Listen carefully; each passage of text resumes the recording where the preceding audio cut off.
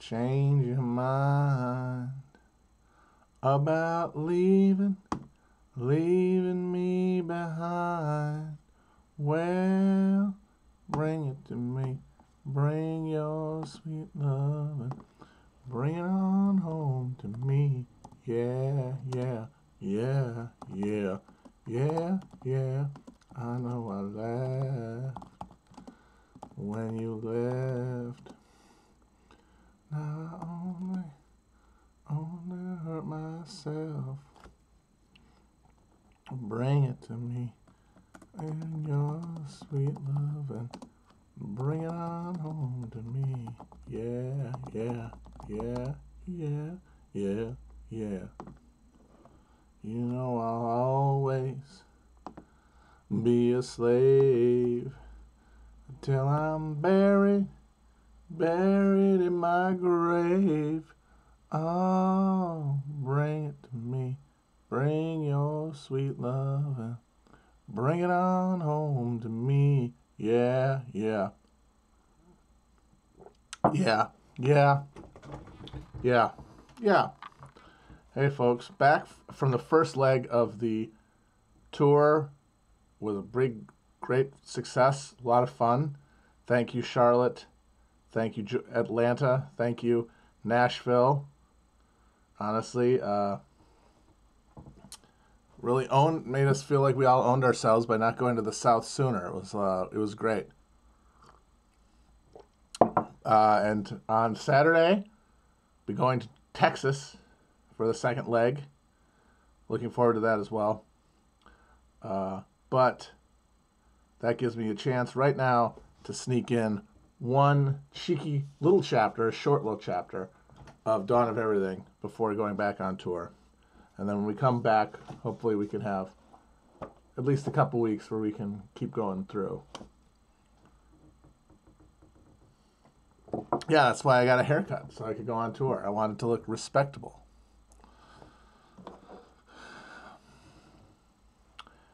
Yeah, we're going to be in Austin for South by Southwest. This is very funny. Never thought that that was anything I would ever go to or be involved with. But there's also a bar show we're doing the next day as well. We're going to make sure to keep it weird. Not going to let anything unweird happen. I've been deputized by Greg Abbott to neutralize with extreme prejudice anyone who's not weird in Austin.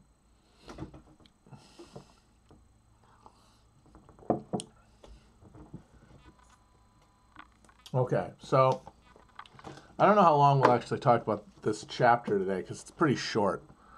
And I was thinking about maybe adding the second one, another one with it, but the next chapter is actually relatively long. And also, we've established a pattern here. So I think next week, which is a chapter, or the next, when we get back from the tour again, the next chapter is about early urban life in the first cities in the world, which were dominated, according to Grabgrow, not by settled agriculture, but by this mixed economy of foraging and agriculture. And that's going to be interesting. But to set that up, chapter 6 here, which is called Ecology of Freedom, how farming first hopped, stumbled, and bluffed its way around the world. The purpose of this chapter is to set up the conditions for the emergence of agriculture as a dominant ecological or economic paradigm. And they start off by pointing out that there are traditions of communal farming, systems that redistribute land, hold land in common, and involve a politically enforced egalitarianism that have persisted throughout the world up to the present day, or up to the modern era anyway. They got wiped out by capitalism like everything else, but the thing that this suggests to grab grow is that there is nothing that requires intensive agriculture to inevitably create private property regimes controlled by hierarchies. Because you have examples in places like peasant Russia and Indonesia, all over the place, of farming communities that maintain communal, if either communal landholding or a system where land is swapped between families to prevent that accumulation by one family, one group, one clan over another. And that if that can happen, then, according to GrabGrow, it means that nothing about agriculture specifically, nothing about the putting of crops in the ground and making them grow, makes hierarchy happen, which is contra the traditional understanding of how human civilization emerged.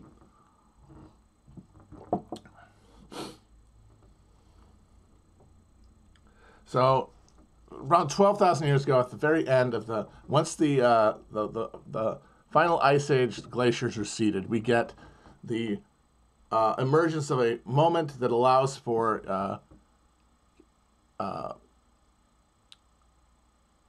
sustained human social structures supported by sustained agriculture. The Holocene, it's called. This is an era when we finally get a stabilized, a stable band, basically, of weather that allows humans to realistically and reasonably expect that if they pursue an agricultural project, that it will, in even the medium term, be sustained. You know, it's a stability.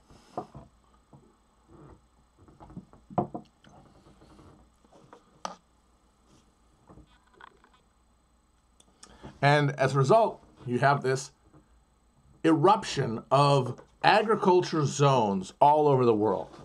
They've actually got a cool little map here that I will show you guys.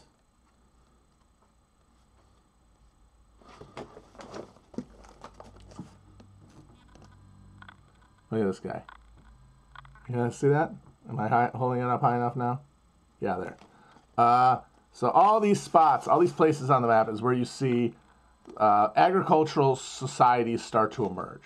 People not just, putting some crops in a littoral area, just, and letting them be irrigated by tides or something. Talking about an intensive application of human energy into intensifying crop production by cereals and pulses and things like that, and also domesticating animals. It's a crucial thing. You can't really have one without the other. It is both domesticating wild crops and domesticating wild animals that come together. And so in all those areas and those map I showed you, there's this explosion of agricultural economies, and in all of them they have different packages, basically, of plants and animals that get domesticated. And the Fertile Crescent, which is the place that we have the most documentation of, the place that we sort of give the most focus to when talking about the rise of agricultural society. You had, in the west, wheat, barley, cattle, and pigs, and in the east, barley, sheep, and goats. But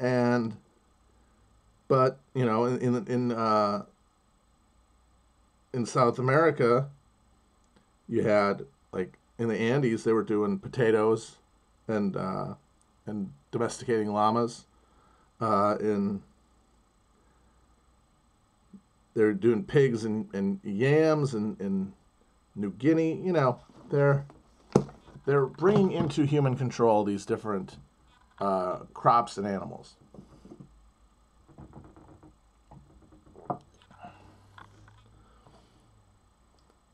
So what decides then where agriculture erupts and why? And here, Grabro actually give a little bit of credit to, among others, Jared Diamond, who they ridicule earlier in the book, and who has a lot of, black marks on his record in terms of his interpretation of evidence. I mean, he wrote a book about the society collapse that has a completely, radically incorrect interpretation of the end of the Easter Island culture, for example, and also Iceland, for that matter, or Greenland, rather. But one thing that he gets stick for, I've seen people ridicule this online, is his famous north-south versus east-west axis argument, saying that only in Eurasia do you have this incredibly wide band of land where plants can essentially migrate via, weather patterns from one place to another. And people point out the ridiculousness of that because Africa is way, way wider. It doesn't look that way because, for among other reasons, the danged Mercator projection. But Africa is huge, and it's incredibly east-west. But what that ignores is that it's not just the question of whether you have an east-west axis of travel. It's that there is a consistent climate along the axis. If you have a variety, if you have like deserts and tropical zones along an axis, they affect as barriers between transmission of these resources. And unlike Africa or any other continent, the Eurasian landmass has a band, an incredibly large east-west band that is all temperate. That's crucial. And that's why you see this rapid transmission of agriculture across the Eurasian steppe, or the Eurasian landmass.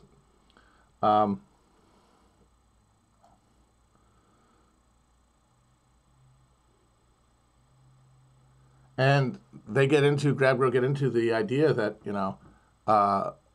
that European colonialism was a ecological colonialism. It was the practice of taking Eurasian derived food ways and crops and animals and essentially Euroforming the rest of the world.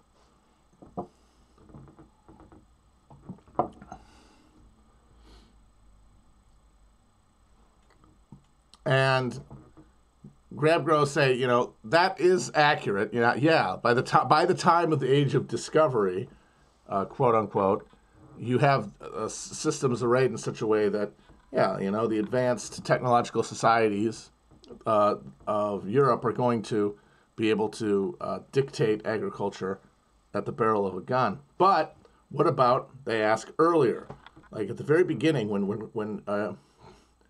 when people are deciding where they're going to put down their roots and what they're going to do there, why did agriculture develop where it did? Because it did not become universal. This is a key thing that they want to point out. Like that map I showed you, it is not a map of this relentless spread. It's these specific zones within greater areas. And in the rest of those areas, you just do not see evidence of agricultural lifestyles.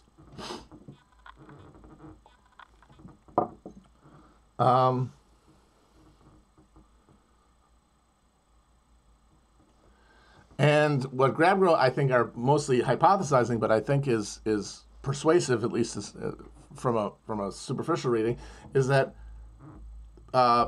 the places that saw the emergence of agriculture are the places of most marginal productivity, all of the most densely caloric environments are taken by foragers, by these fusion hunter-gatherer societies that create the surprisingly robust and complicated social orders that Grabgrove listed through the earlier chapters.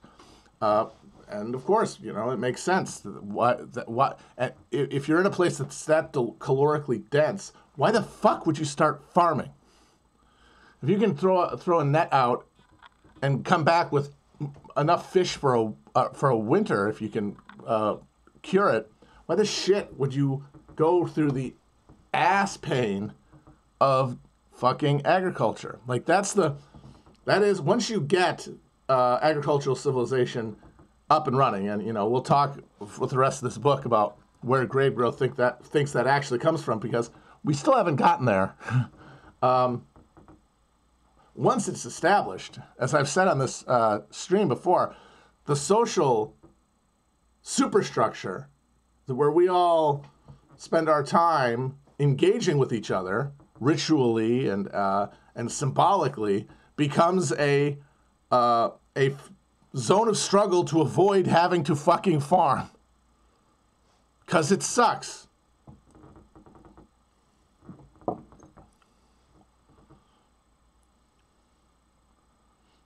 And so, of course, in the places specifically in coastal areas where you have a bunch of easily accessible, tree fruits, shit that you can just pull off of things that grow naturally, and a bunch of animals that you can hunt or fish. There's no incentive. There's nothing to make you farm. The places that saw farming emerge are places where there's less ready calories, where the effort of intensifying the agriculture is sort of necessary to sustain any kind of, stable relationship with the environment. Now, one thing they don't really talk about in this chapter, and which I'm kind of intrigued by, is where do these groups come from? Like, what distinguishes the people who stay by the water to the people who go and try to dig into the dirt inland? I mean, are they people who break off? Are they people who struggled for that area and were defeated? I mean, I don't know. They don't really get into that, and I'm kind of interested in how the land picks the people that end up adapting it. Like, who is called to the soil? And it's large. I mean, as we're saying here, it's necessary, right? But like, why can't you make it work in the with the people by the water? You know, if you really wanted to, I think you could make it work with the people on the water. Why couldn't they make it work? Why couldn't they squash the necessary beef? Why was the conflict so persistent that they're like, all right, you know what? Fuck you. We're going to go sweat in the fucking sun all day to avoid having to be near you people. But anyway, so you see around 5000 BC, the emergence of these clusters of agricultural production and agricultural communities being built across the world. And there's the most interesting sort of anomaly amongst these is a bunch of linear pottery built makers in Central Europe that emerged around 5500 BC and created, ditch protected settlements with like mud houses, and were growing cereals. And against the idea that once agriculture takes root, it becomes an unstoppable force, rather than continuing to expand. By 4500, this civilization has a massive collapse, which involved at least who knows what went into it completely. Like, my guess is climate shifts probably had a lot to do with it, but one thing that definitely had something to do with it was violent conflict with neighbors, because in these settlements, there are tons of bodies that have been brutalized, stabbed, decapitated, evidence of some sort of conflict and then decimation, like the fucking Trojan War.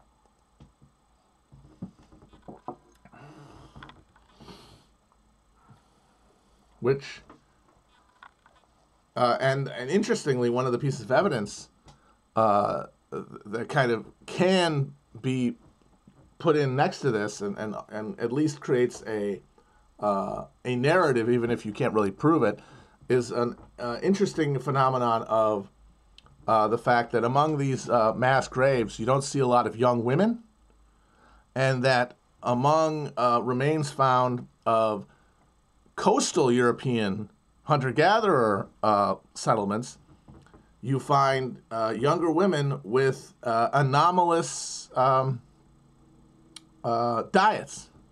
Because one of the big breakthroughs in I guess what do you call it? It's not archaeology. I don't know. The study of old shit has been the ability to use, what the hell's the name of it? I forgot the name of the process, but it's a process whereby you can determine from, I think, like isotopes, whatever the shit, like what's in the diet of like a skeleton you find. It's not radiocarbon dating. That's not it. It's something else. Carbon dating, that's for dates. This is literally for like what's in the body, what has been metabolized by the body, and then like isotope. It's an isotope. There's isotopes in there somewhere. Anyway, these young women we find in these coastal areas don't have a lot of fish in their diets. They've got meat. They've got red meat. What's the deal? Perhaps they get carried away. Did they get fucking owned? And then all the young women got carried away? Who knows? But one way or the other, this is a early agricultural development that did not lead to any kind of sustained growth. At the same time, around the same time this is happening, you see much more successful agricultural experiments in the Nile Delta and in the Lapita horizon of Oceania, going up to, but not going to across, going basically down through Oceania to Papua New Guinea, but not getting to Australia.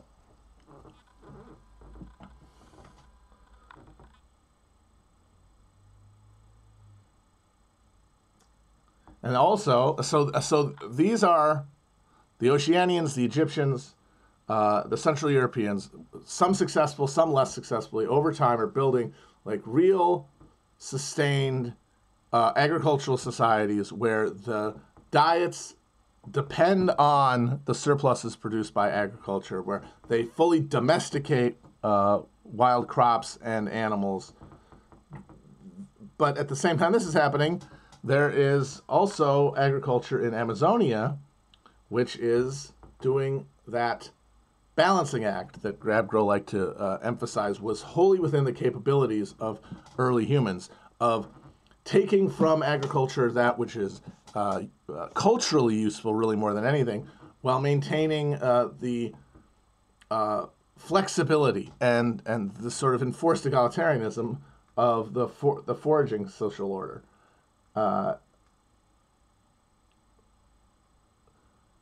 Like, for example, they didn't domesticate any animals, but they did have a ton of pets who were essentially tamed jungle creatures. And they would travel while foraging with this fucking menagerie of jungle creatures who were all essentially parts of the tribe. So that's a sort of liminal zone between, pure hunter-gathering and the process of domestication.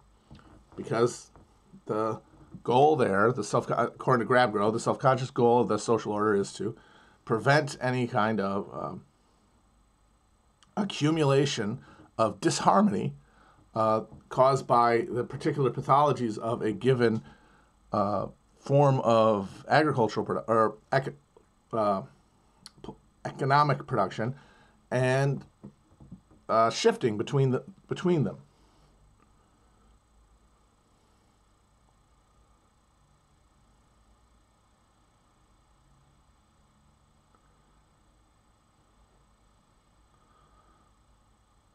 So, wrapping up the chapter, Grabgrow want to just make several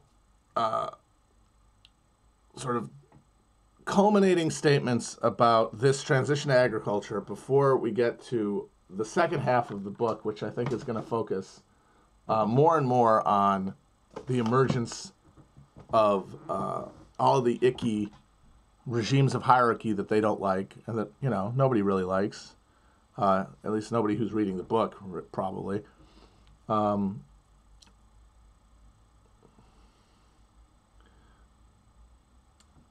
But which, according to them, were not required to make the transition to... their shift towards hierarchy was not commanded by their embrace of agriculture. So, to wrap it up, they say that farming emerges as an act of necessity to get more calories out of a land that doesn't have as much easy access to calories as you get in other areas. And so as a result, it's a less, in the early stages, like the early human social, like during early humanity, prehistoric humanity, looking back, we make more out of farming. We assume it was more influential and more dominant in the world among the humans who existed because it has more remains, because settled agricultural communities built out of more durable materials, left more refuse, piled up more crap in one place, and are therefore easier to study. And so we're able to look at early humanity and just see where farming emerged. Grabgrows are arguing that, well, that's happening, yes. It's happening in marginal zones.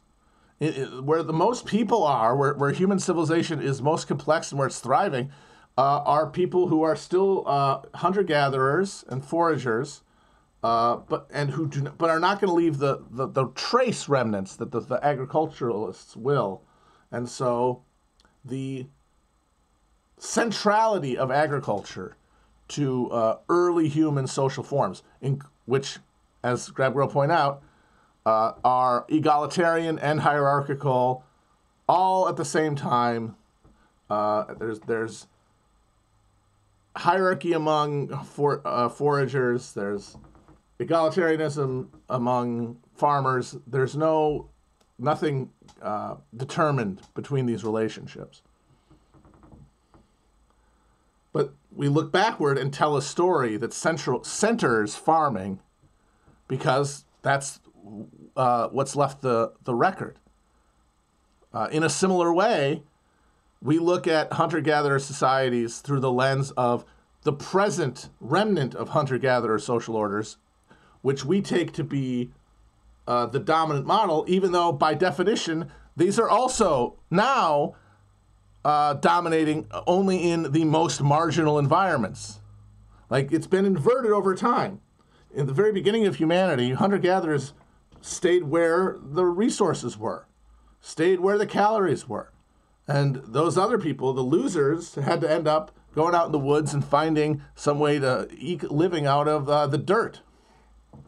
But eventually, hierarchy and technology and got fused to agriculture, and its increased ability to create surplus and distribute surplus allowed it to completely overwhelm and destroy hunter-gatherer society, except where things are so remote that there's nobody interested in it. And so we look through, so we have this perfectly reversed understanding of early human social civilization. And in both cases, it's a product of the limitations of our evidence. and our failure to take into account the dark matter.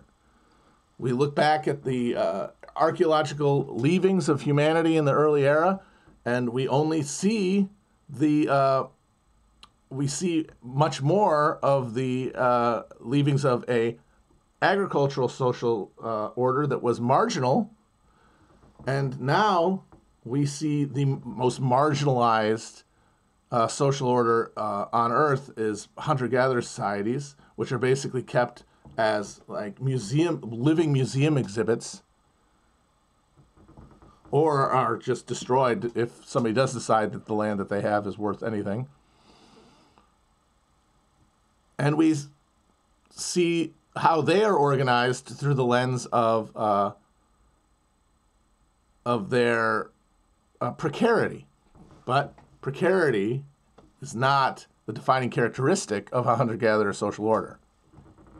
It is only a historically associated one now with this time frame, with this fixed historical era.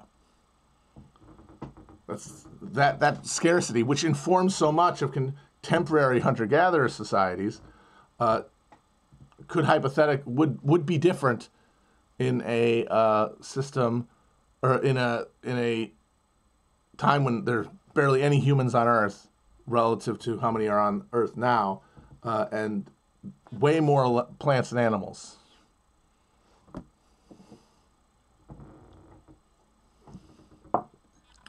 So the next chapter is going to be about cities, and it's a big long one, so I'm excited. Hopefully we can get into something juicy.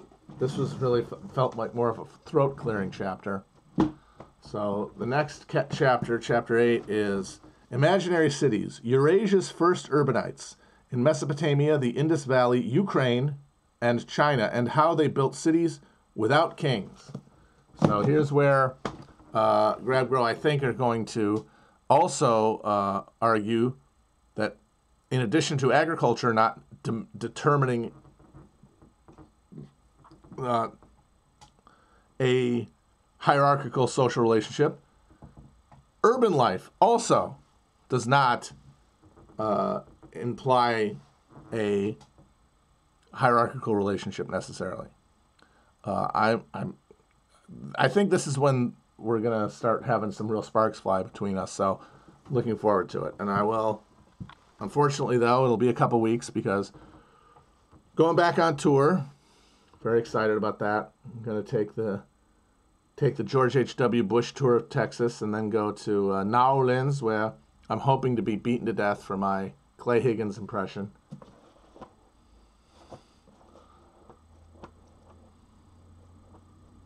So yeah, that's it for today. I mean, this is a short one, so maybe I'll take some questions, finish it up.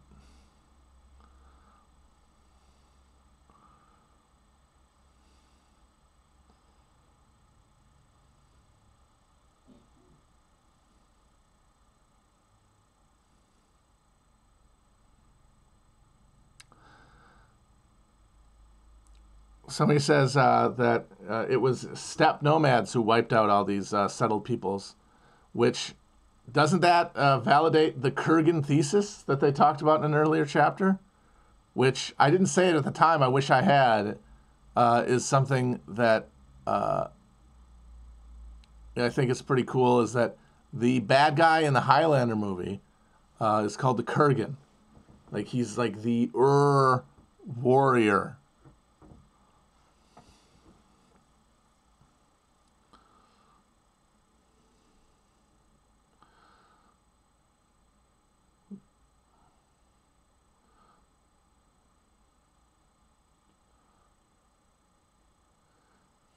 I mean, I guess it makes sense, you know, if you're out in the steppe, I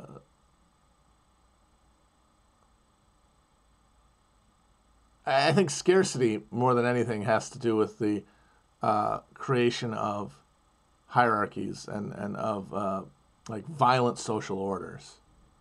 I think it's when you have a situation where you have people who need to live and the environment keeps telling them, no, you can't, that everything gets thrown out. You know, like when your hot air balloon is sinking and you got to throw things off. All of our social rituals that maintain social comedy, that maintain the easiest way of living. The easiest way of living is when you're not afraid of anybody. That's the easiest way to live. That's the best way to live. That's the heaven. Heaven is not being afraid of anybody. And I do think that there was a strong current in human development that pushed towards that and resisted encroaching hierarchies, because as soon as you create hierarchies and as soon as you have the commanders and the commanded, all of a sudden you have this fracture, and that fracture creates anxiety, alienation, fear, resentment. What are they going to do to me? And of course, you know, it's one thing if you're afraid of your enemy, if you're afraid of a different tribe, a different group, but to be afraid of your people inside the tent, inside the ditch, that is a social poison. And nobody would choose. I don't think anyone would choose to bring that into a social dynamic. And this is why I disagree with Grabgrow on their idea that there was no inherently egalitarian super early humanity like 100,000 years ago. No, I think that there was. I don't think that you could have human social order take root. I don't think you could have like tribal structures even emerge without a commitment in their forging to egalitarianism.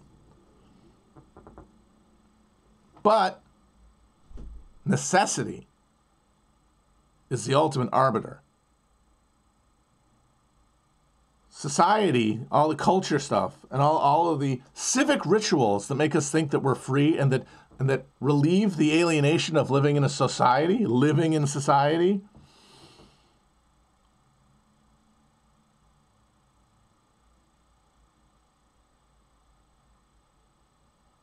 Like all that stuff is, at the end of the day, a luxury. It's a luxury that is brought about by, hey, we don't have to, keep running. There's no saber-toothed tiger at our heels. We can rest. So what should we do with our time of rest?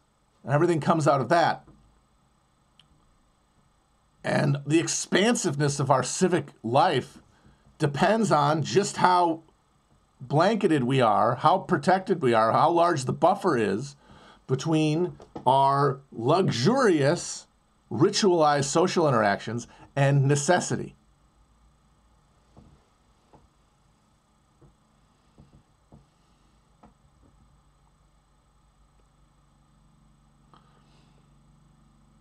And that's why liberalism turns into fascism. Because liberalism is a luxury. And when necessity comes a calling, all the liberal stuff gets thrown off of the fucking bow, leaving only just the hard carapace itself. Because what liberalism is a civic, ritualized, religious reversal of our basic, ethical notions.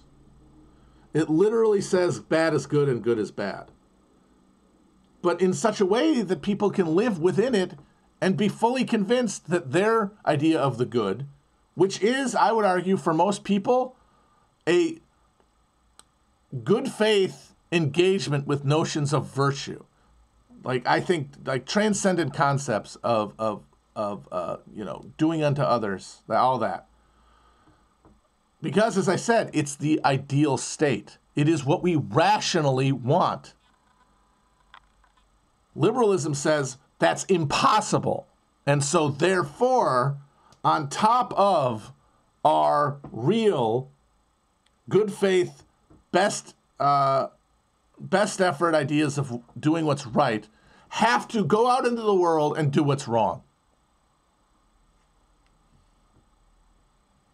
We have to do wrong to do right, because we can't live that way. There's something broken in us, whatever it is. We can't live that way. We can only negotiate through this marketplace. But the marketplace in an ascendant liberalism has so many bells and whistles and gewgaws and gimcracks and so many channels to allow for a public ritualized redistribution of resources, a enactment of a sort of kabuki justice, that we can believe in it, and most of us do believe in it. But it requires surplus, and it requires stability in the input of the economy. And when fascism, or when those inputs break down, there's nothing left but the machinery of exploitation. And the filter that turns bad into good is removed. And so the only people who will wield power, who will choose to seek power, are those who are self-consciously bad, have fused their idea of virtue to the machine. And however, whatever costume that has, it's the final nihilistic destruction of humanity.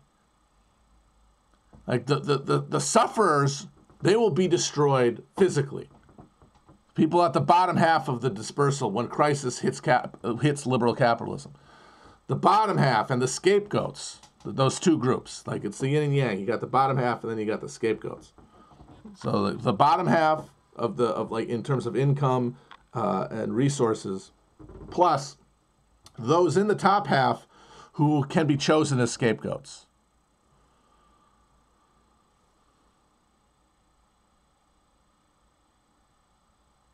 They will be physically destroyed.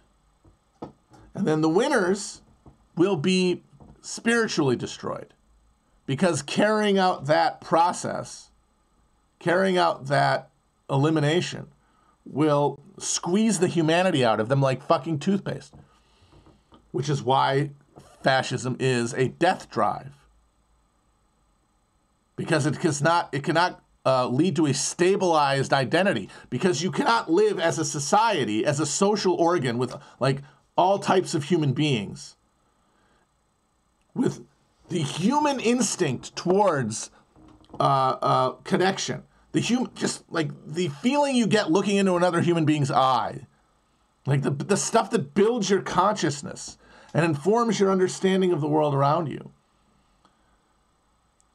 You cannot have a whole social body that fascism imagines, all able to deny or warp that conception around like the total war that fascism requires.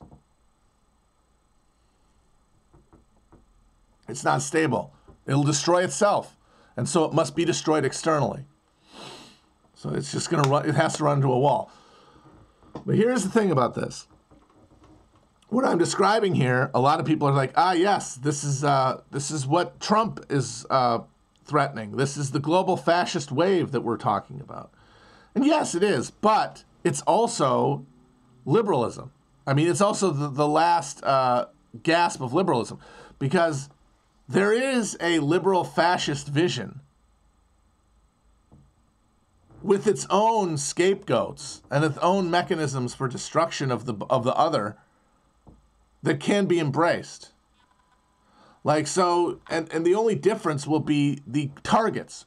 Who ends up at the bottom and who is the scapegoat on the top.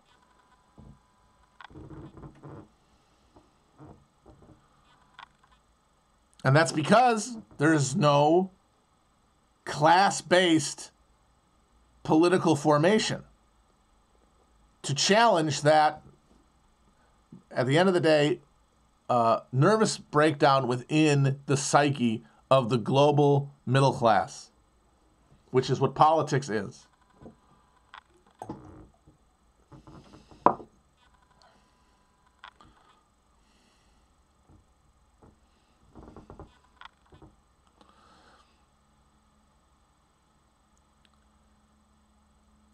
Like there is a liberal technocracy that is going to leave to machines and the technology of law the job of wiping out the undesirables, basically. Like, as you can see with Democrats and Republicans switching power and nothing changing about the situation with the border, no matter how much people yell about it. It's just a question of, do you want those border areas to be theatrically and violently imposed, like helicopter gunships strafing refugees, drone bombings that go on live leak?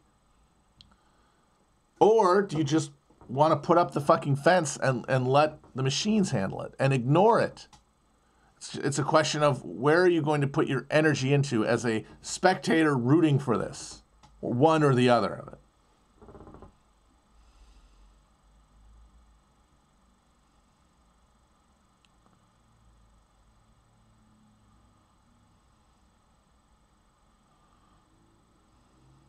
Somebody said that the technology talk scares them more than climate change.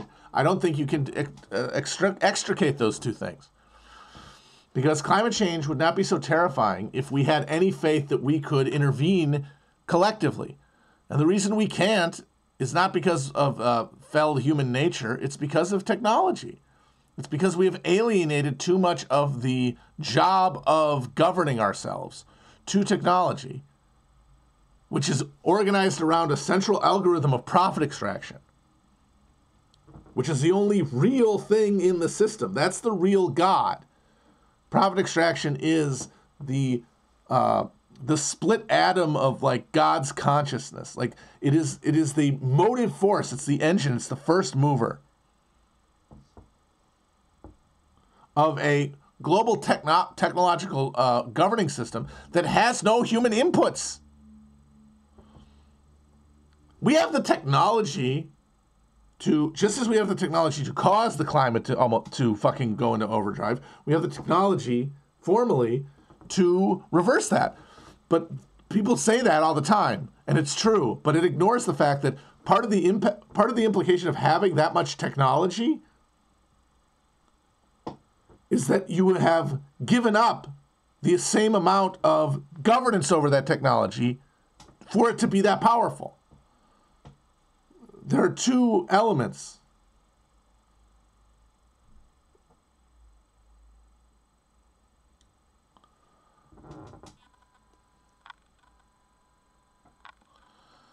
There's technological capacity, and then there is human agency within it.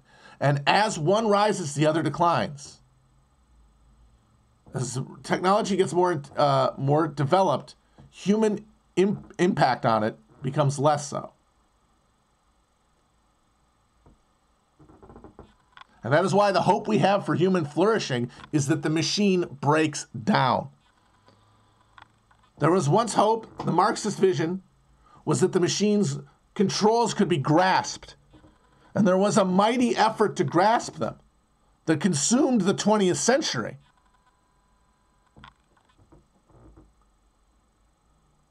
But it was a lost cause. Skynet has won.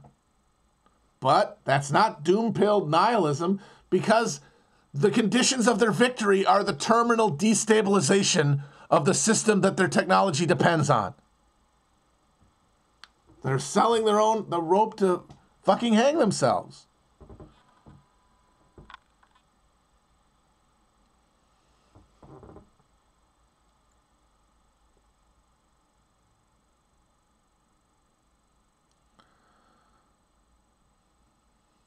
And what that breakdown means is up for us to determine.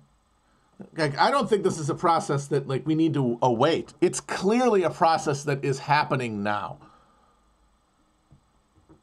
The only question is, how long can it continue in the face of no resistance? That's the thing, is that right now we are not a factor as humanity in the conditions of this collapse, which means it might take a while. Might take a goddamn long time. Like, I do have a real vision of a future where everything is as it is, except worse and in fewer geographic areas. The creation of a global archipelago of like a supply chain archipelago.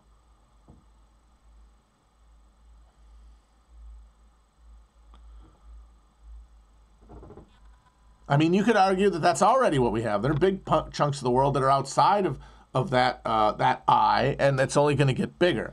And then within, it's only going to get more hysterical and shrill, and the need to find scapegoats within the wire is going to become more intense. And that could go on until humanity just winks out. But at every point along that continuum, which we're on, the process is ongoing, we all have to live, and in living, we can make decisions. We can.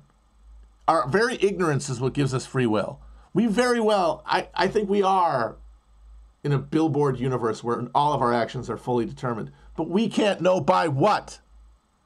And it's in our ignorance that we actually can assert independence. And that's faith. Not faith in God as a social symbol, but faith in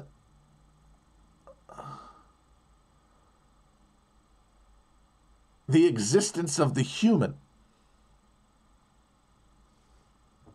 Like the idea that you're a human and that the other people you see are humans.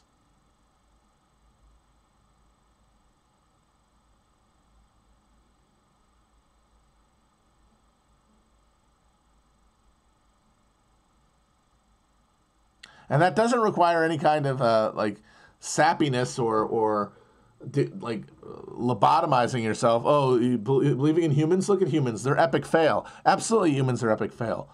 But what about you? You have an idea of what's good. You have an idea of how things could and should be. They have certain values attached to them that you can like put your mind around and carry with you. Don't you have to assume that everybody else is too?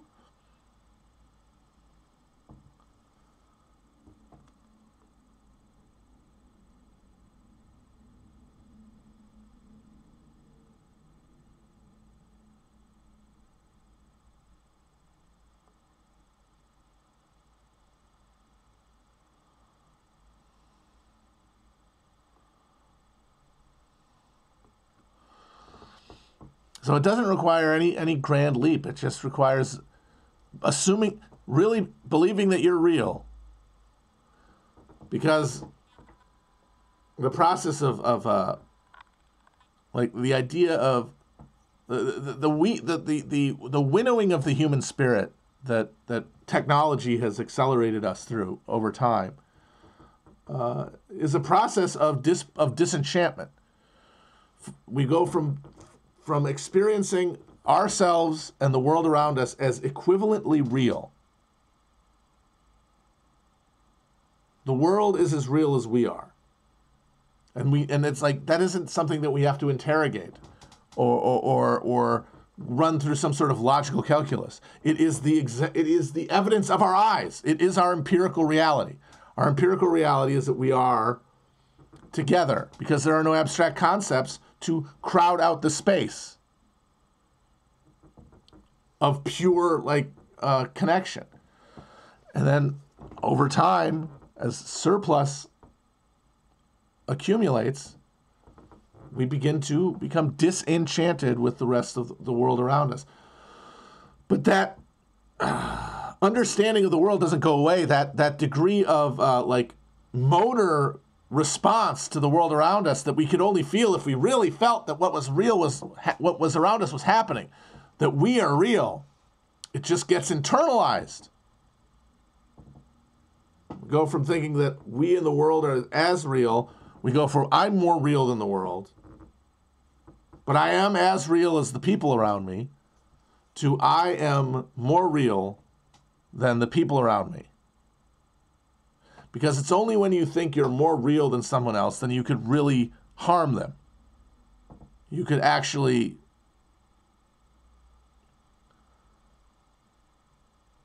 dominate them, because if you're both as real as each other, then the distinction is illusory and violence inflicted will only come back on you.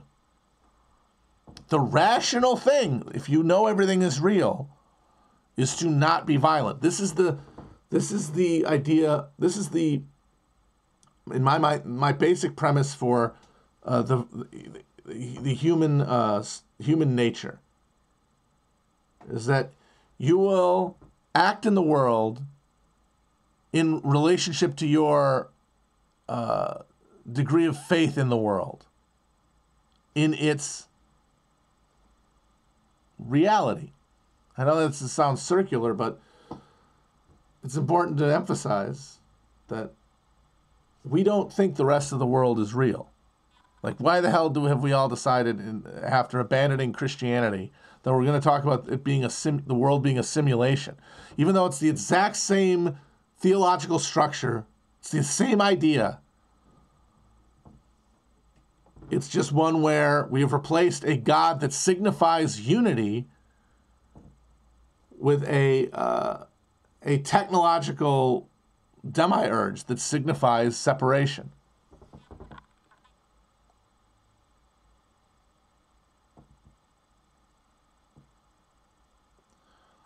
Now, the hope of communism, the hope of the world spirit, is that the technology that we would all start using to commit violence against each other as we started to lose belief in one another,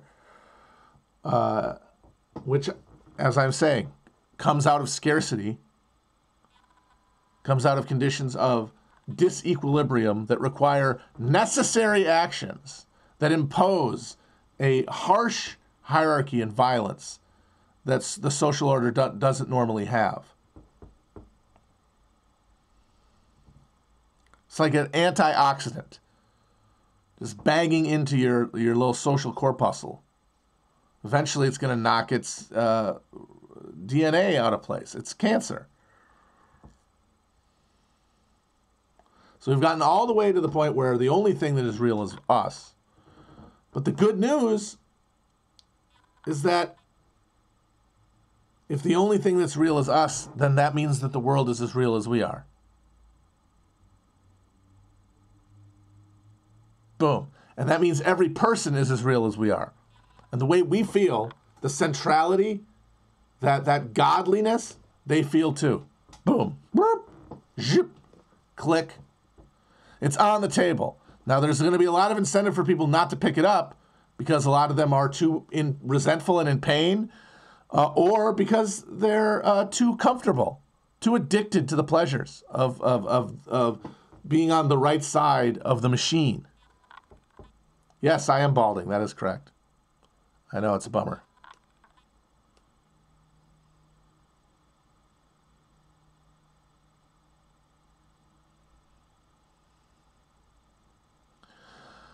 The dream of communism, the only dream worth having once capitalism becomes inevitable, which I don't think it had to be, but it was going to, I think it would have emerged eventually, given the conditions.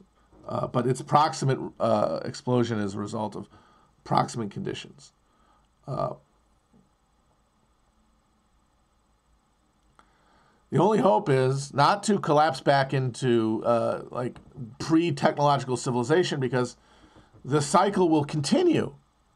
That's all history was, is a cycle of these ways of life being built up, interacting with a change, homeostasis that their intervention caused, and then their collapse.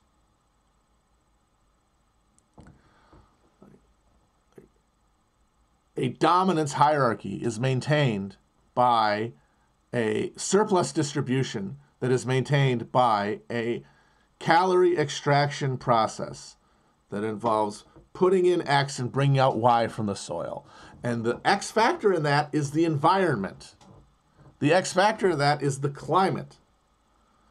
And the thing about it is, thanks to the butterfly effect, intensive human intervention in natural processes has a reflection. It causes a response, a reaction in the natural system. Homeostasis is disrupted. And then you get the distress call. It's your biome telling you, hey, this doesn't work anymore. You can't do this. And the people at the top get this. They see the response. Oh, it's failing. Oh, the crops are failing. Oh, boy. Whoa, what's going wrong? Well, oh, you know what it is? We're pissing God off. But the God is the God of domination. The God is the demiurge. The God is Satan. Always will be. Has to be.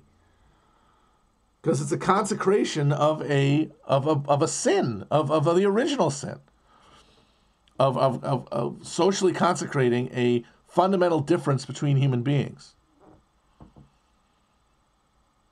So they change their social order, and they do what they absolutely have to at the ground level to keep the thing going.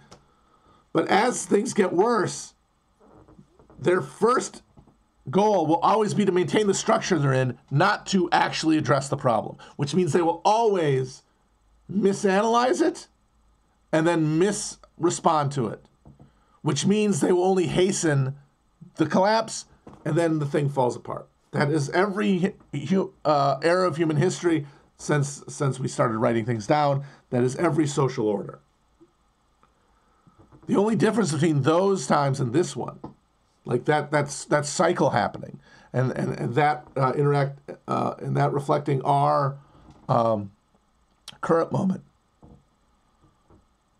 is that those were geographically fixed locations within a greater homeostatic sphere, a globe, where other life systems were happening with different relationships to their environments, with different degrees of stability.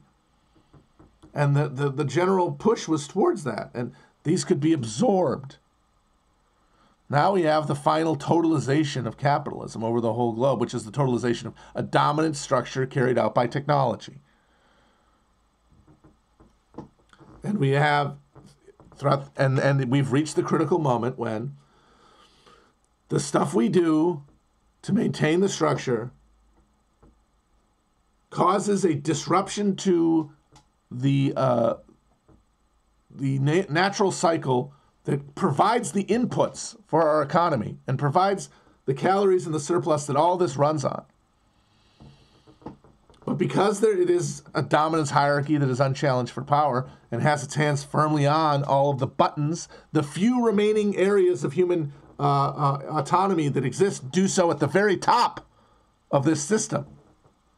And those people are the most committed to its maintenance, and they always will be. Even if they individually had changes of heart, they would all be replaced.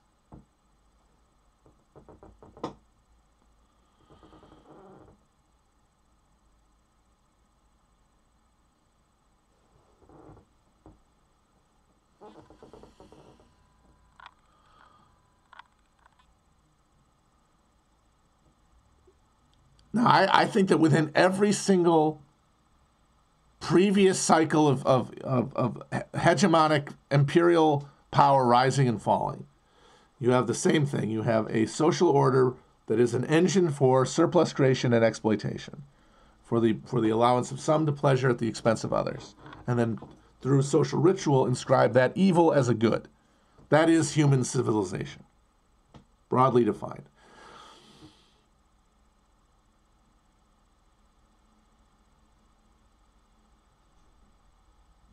And within it, there is a constant civil war within its middle class.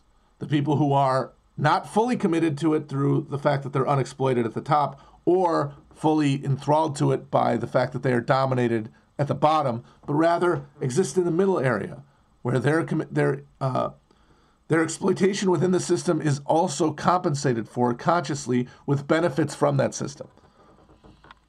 Because the superstructure to the enslaved is clear. They are naturally equipped with the they live glasses. But in the middle is where the obfuscation occurs. And so politics is this middle class frantically trying to rearrange the order to accommodate crisis without recognizing the fundamental driver of it, because all of the culture that they interact with is designed to obscure it. But even within that, there are attempts where the scapegoats from one group, one defeated middle class, will hook up with the most active and kinetic and energetic members of the oppressed class and push against power to break it up. And they've all are defeated. And then you get the common ruin after the defeat of the one by the other. And it's slave that's what it looks at, like different things in different places. It looks like slave uprisings in ancient Rome, the Servile Wars. In the Middle Ages, you're talking about the millenary movements associated with the return of Christ and the apocalypse and the need to live in common that you saw repeatedly.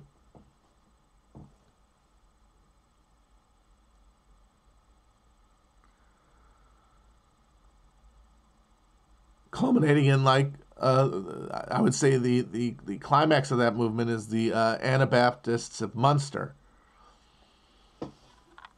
And then under capitalism, it was the labor movement, which is that alliance with the disaffected middle and the activist bottom.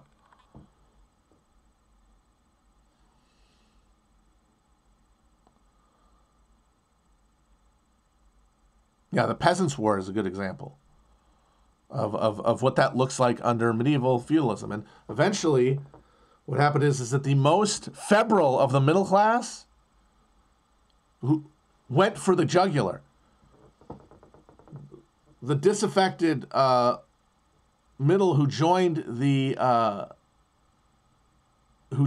the people of the bottom were doing so out of a genuine commitment to values that transcended the personal, that understood humanity as collective. But that was an anchor because it inhibited their the refinement of their movements. The middle class could move as a unit, as a class-conscious movement, which it did in the mid-20th century. So when capitalism comes to shatter the grounded, particularized, territorially designated power of Earth and replace it with a global concept of domination, a world empire for the first time, who will dominate it? That was what the 19th and 20th centuries were about. Who will lay astride this machine? A coalition of the disaffected middle and the active South, or a fully self-committed middle in alliance, of course, with the top? Because the top are going to be most connected, most committed to the system. They might have outliers, but they'll just drift off and be hobbyists. They have there's no way that they can assert the market pressure, the market power that the organized top can.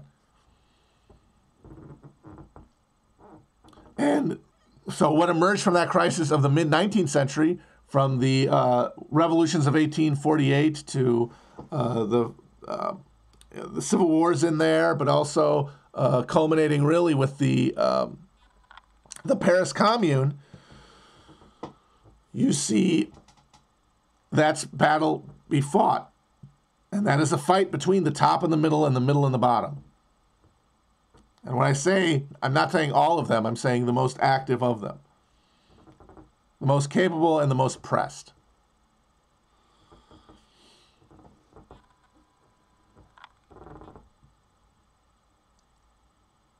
And so that is why, over that period of struggle, the winner was fascism, which cloaked itself first in liberalism, as a wolf would with sheepskin, and now as the crisis deepens and as necessity intervenes and interferes with our civic rituals and disabuses us of our faith in their reality,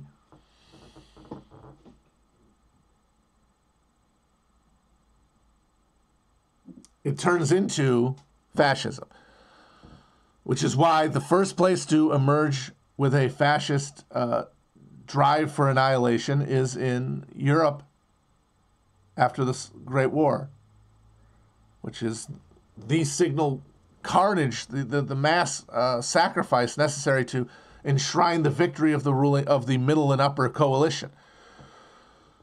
Because the victory of the Allies at the end of World War II is not the defeat of fascism, but the taming of fascism to the ends of an Atlantic liberalism that was able to wield power behind a veil of democracy due to its ability to access resources from people who don't count. We were able to, the West, the Anglosphere, is able to expand by maintaining social harmony within. I mean, there's still social disharmony, but by alleviating it, by exploiting the labor and land of those who are outside the circle of belief, of human brotherhood, outside of the social circle. Germany couldn't do that. Germany was shit out of luck. They were last piggy to the tit during the scramble for Africa. They got scraps.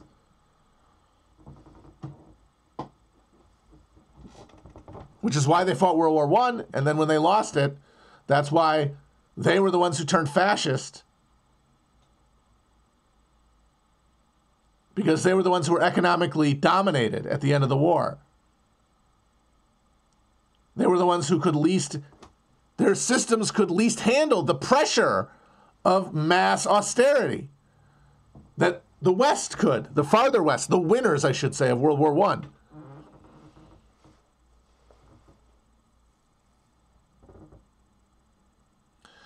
And the only way that they could hope to do what the Anglosphere had done after World War I is go east. Lebensraum. Go east, young man, and grow up with the country. But that meant doing to Europeans what had previously only been done to racialized others. And that is too destabilizing to the self-conceptions of Western capitalists. So they said no, and they allied with the commies. And I gotta say, by that point, the Soviet Union under Stalin, I'm sorry, it's no longer a coalition of the activist workers and the most disaffected and most principled middle. It's the domination of a new bureaucratic middle. And they operate foreign policy, and they imagine themselves to be part of a democratic, socialist project. They really believe that, but their understanding of it and definition of it is inextricable to their place within the structure of power. And that means that when they have to fight the outside world, when pressures increase, when the environment changes, they make the wrong decisions and they get owned. And they can't maintain a social basis under pressure over time because there's nothing for anybody to believe in. Everybody gets mad at Khrushchev for his revisionism, but it was a recognition of reality. They had failed to transform the Soviet Union into like a revolutionary project, which meant it was just a country like other countries, and which meant it had to buy off its workers the same way that it bought them off in the West. What do you want? You want a TV?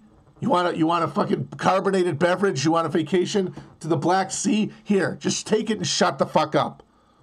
That is the carrot that you have to give in lieu of a social project.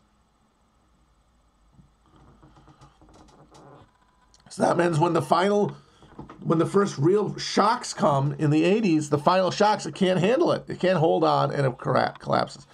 Cuba survives because that distinction, I think, didn't really develop the same way.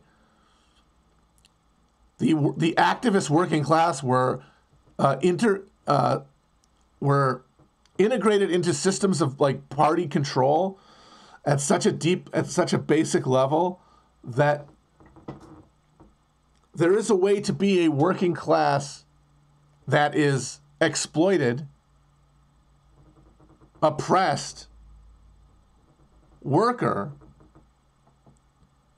a like spiritual, patriotic, metaphysical connection to the state project of Cuba.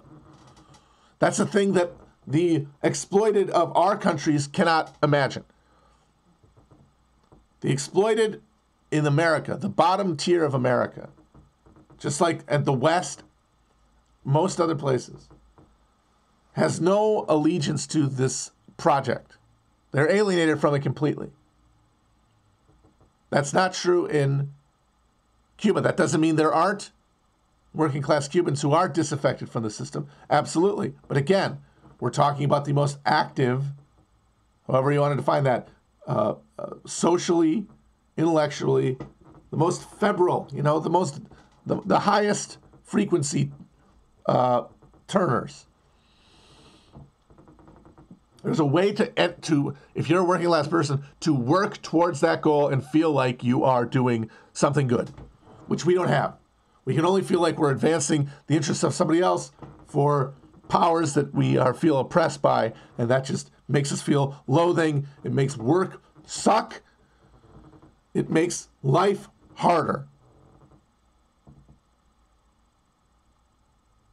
And I'm sorry, but the proof of the failure of the Soviet project is that by the 1980s, that's how the Soviet working class felt about their country, felt about their project.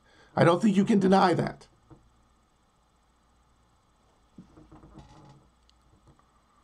Because they would have not have let it fall otherwise.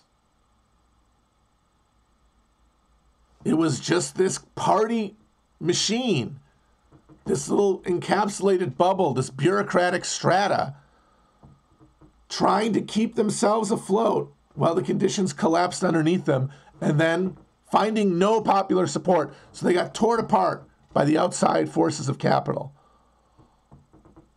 And then the worst of that middle, the worst of that sector, the people who were benefiting but didn't believe in it, the worst people are, of course, the ones who seize power as soon as it ends.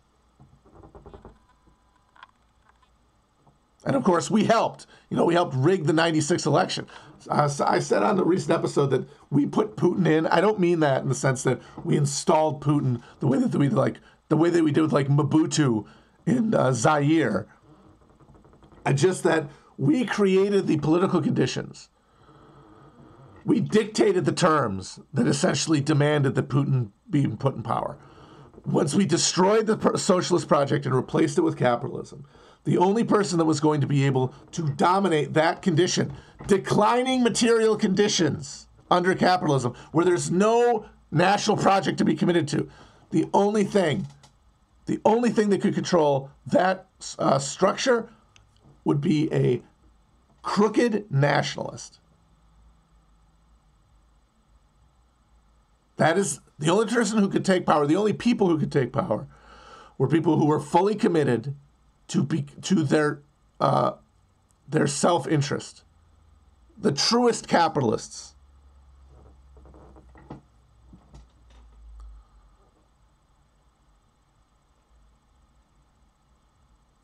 And this is why China is so interesting, because I know that Chinese culture is riven with contradictions, and there's huge alienation amongst its, obviously amongst its still very poor rural population, and its, its alienated working class in the cities, and then its anxious, downwardly mobile middle class in the cities as well. But there is also genuine belief in the fucking Chinese project. I don't know how deep it runs, but I think it is a mass base, which the West doesn't have. Just don't have it. And what's silly about the reactionary project, the fascist project, what makes it the most pathetic cope possible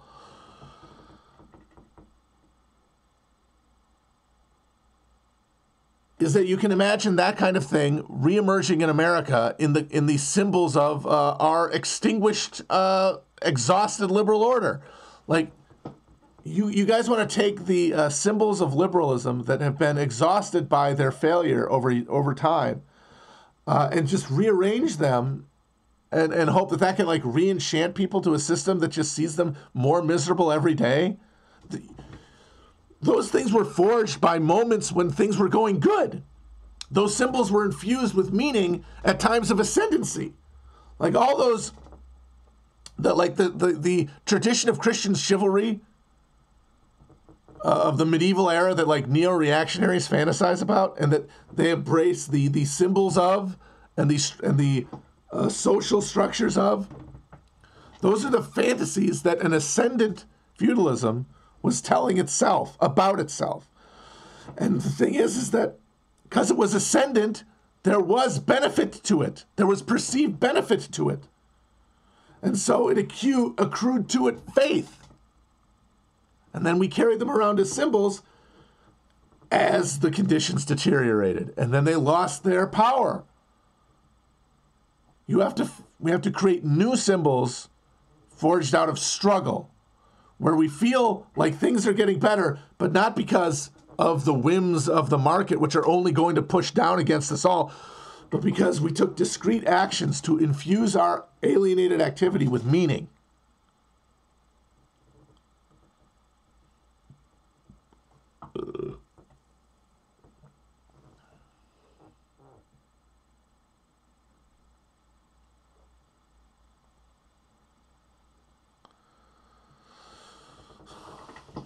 So yeah, the neo-fascists are the most they're the most cap and cope people on earth. It is nothing but cap and cope from those people. They want to take they don't like. See, here's the thing. There is a symbolic shape that is created by each social structure that its self-conscious, like ascendant middle, should imagine itself to be, right? Like there is a form that we're all supposed to view as aspirational. It's how we define ourselves. This is what an X is supposed to look like.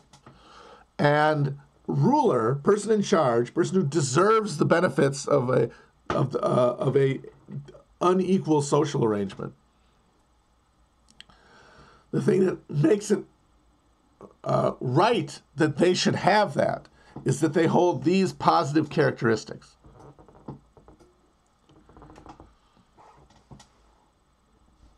And that might be blood. It might be merit. But all it is it's a rationalization of power.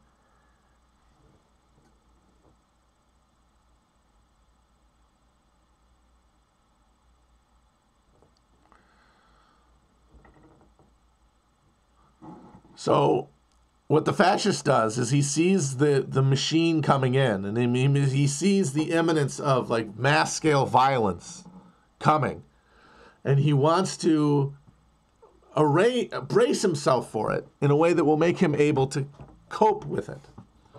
And the best way to do that is to conceive of oneself as in alliance with the interests of the machine. But there's a contradiction. The image that the machine produces, the cookie cutter of what a good person who deserves good things is is no longer compatible with decelerating material conditions. All the values that you're supposed to have, the package of liberal values you're supposed to have, and the culture that people with those values create, it's not one that can allow you to do the violence that is going to be done. Because during the ascendancy of liberalism, you could balance that appeal up with the real material advantage of being a worker in the middle of the system in America and in Western Europe and in Korea and South Japan, wherever we were going to put enough capital to really build a robust social order, which is, of course, premised on extraction. We're extracting more and more from the environment in order to distribute more and more surplus to accommodate more and more exploitation.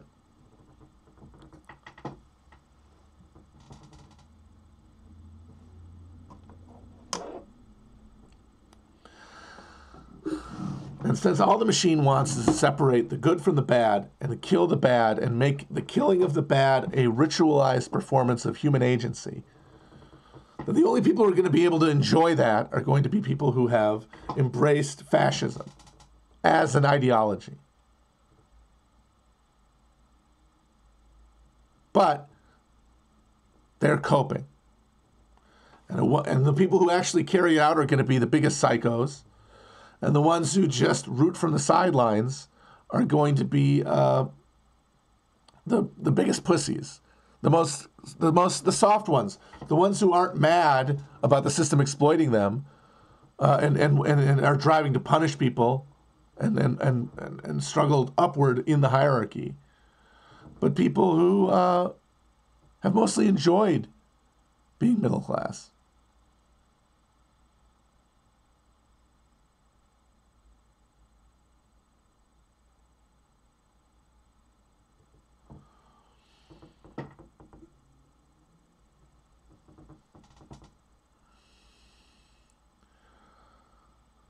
So this liberal order that is predicated on liberal values is going to have to be overthrown to give the last shred of active human citizens, ones who are able to move towards power and affect change, ones who are in physical proximity and cultural proximity to power and can exercise it, are all going to move towards it.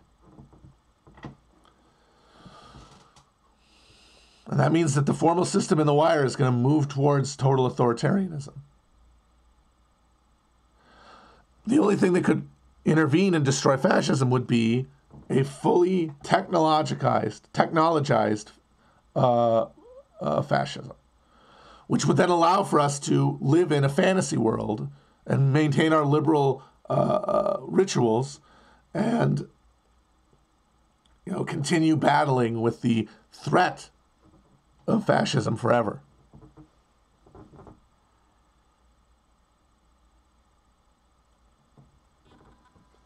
What that's going to be, it's called neo-feudalism, but that it implies a regression when it's more of a negative dialectic. It's like you had the feudalism was like, it was the old imperial model losing grasp. It was feudalism is just a recognition of the failure to be able to effectively control a slave society. Like, that's all it is. It's like, these social inputs that allow us to maintain order in a slave society have evaporated. And that means we need some other way to extract surplus, but that is less alienating. And that is the contract, the bargain, the consensual agreement that underlines feudalism.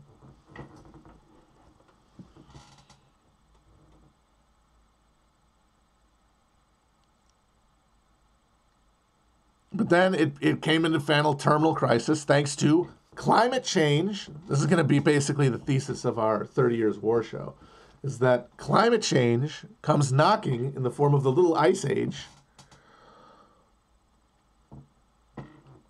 And it means that this fatally undermined and decaying feudal system has to respond with something else, and reestablish its basis. And that conflict is the mass upheaval of the general crisis of the 17th century, out of which capitalism emerges in England and in the Low Countries.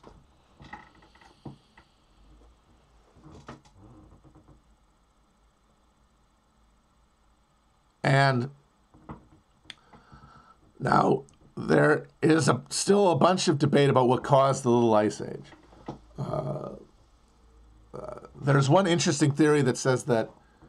So one thing that definitely contributed to it, one way or another, is that this is how nothing is a fully closed system when you talk about this stuff, and there's always chance determining all of these otherwise overdetermined social relationships.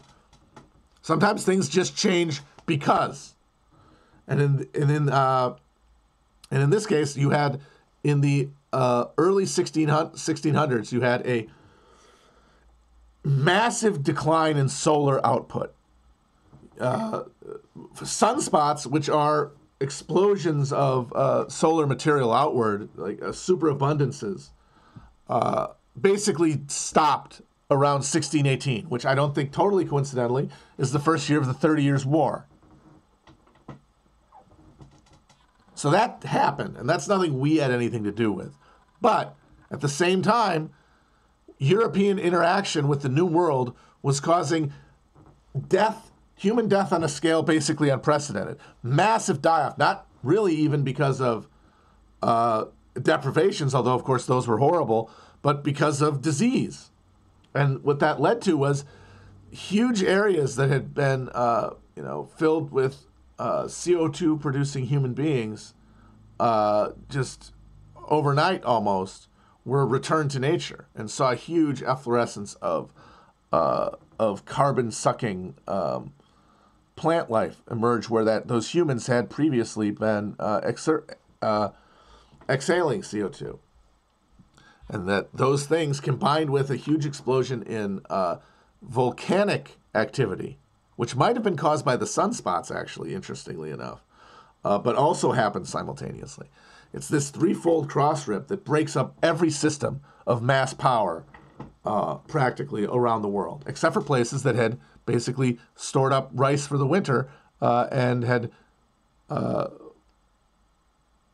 able to benefit from stability of resources long enough to build really stable social structures. Like Japan is really kind of the only big exception, and of course colonial North America.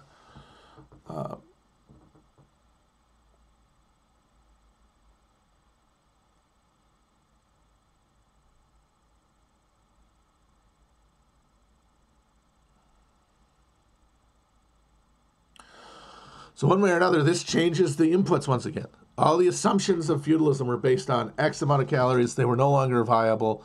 How does a social order accommodate that? It has to build a new god. It has to create a new structure of values, a new story to tell itself about why things keep getting worse for some people. Because it's getting better for others. And the people it's getting better for can be told a story as to why it's getting better for them that they will believe. Because why wouldn't they? They have nothing else to compare it to. It's life.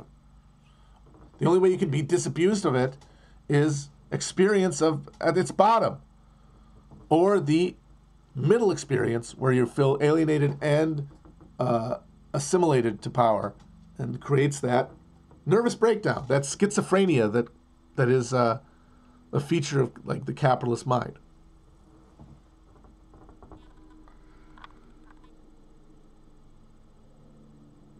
That kind of, it's the breakdown of that schizophrenia that pushes politics. And that's why it pushes it towards fascism.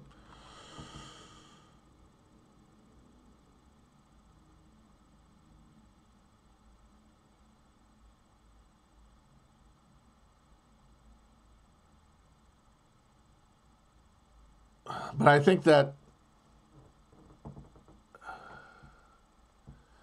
the thing that's going to determine how this plays out is going to be, at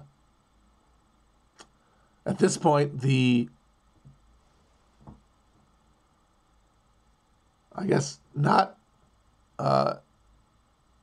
just not really guessable fluctuations. It feels so wrong to say that what could happen. And that's why I really feel like if you stop trying to look toward the future and accept how much of it is going to be determined by huge feedback loops. Like, we're looking at coronavirus just like threw sand in the gears in a way that accelerated decline and centrifugal undermining of all systems. You know, it's like it's sugar in the gas tank of an already failing automobile.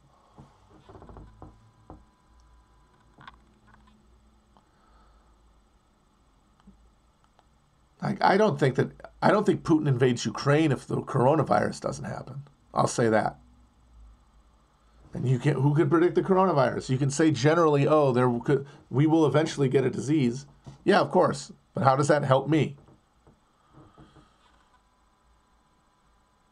So yeah, no predictions. I'm trying to keep to no prediction, gang.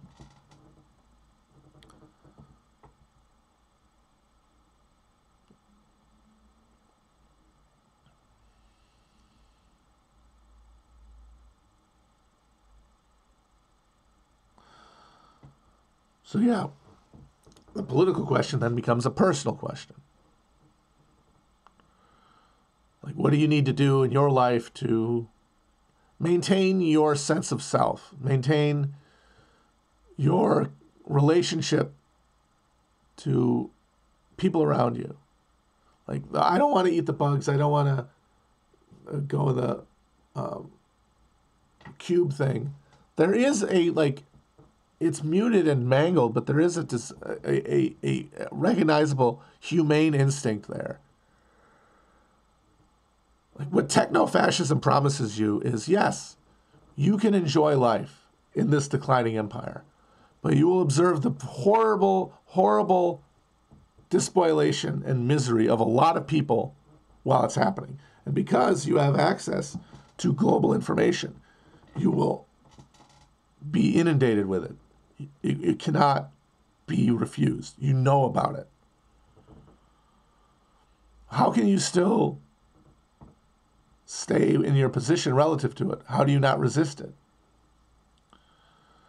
If you feel like you are trying to change something. And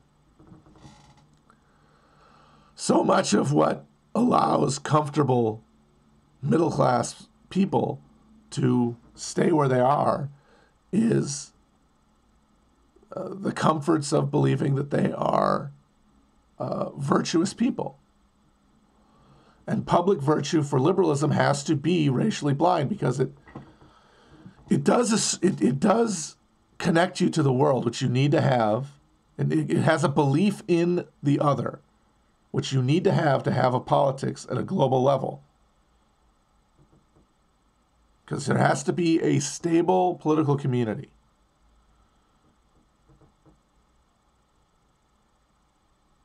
Like, what fascism is the seeking of a stable political community around one group dominating another, which of course could only then lead to it destroying itself. That's why it has to destroy itself. That's why it did destroy itself. Hitler didn't have to invade Russia. He invaded Russia because he was doing fucking meth every day. The entire fucking country was gacked out of its mind.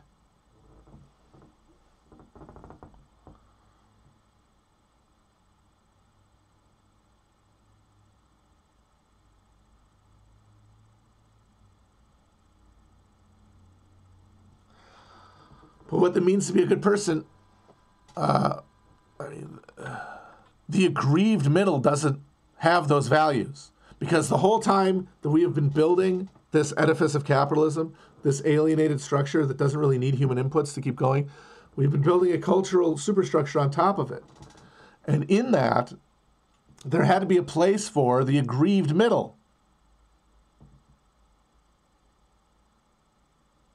And I would say that the aggrieved middle are the middle who feel social alienation from the project of capitalism because they're not part of its story. It tells itself about itself.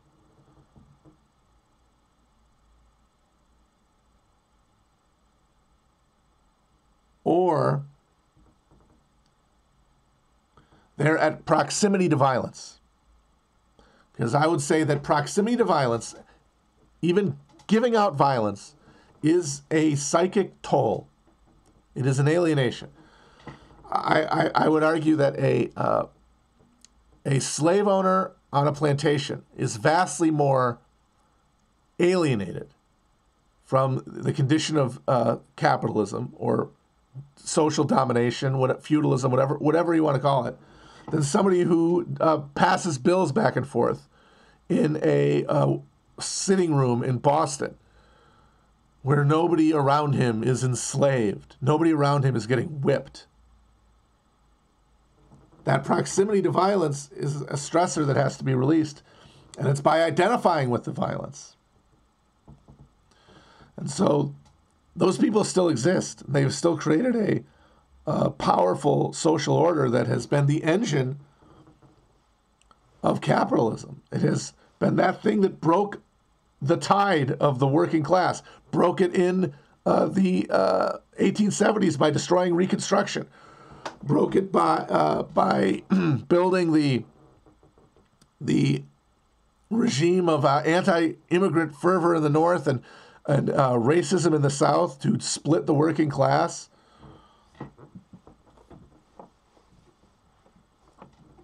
It did it after World War I, the first Red Scare, and then it fatally did it away with it in World War II.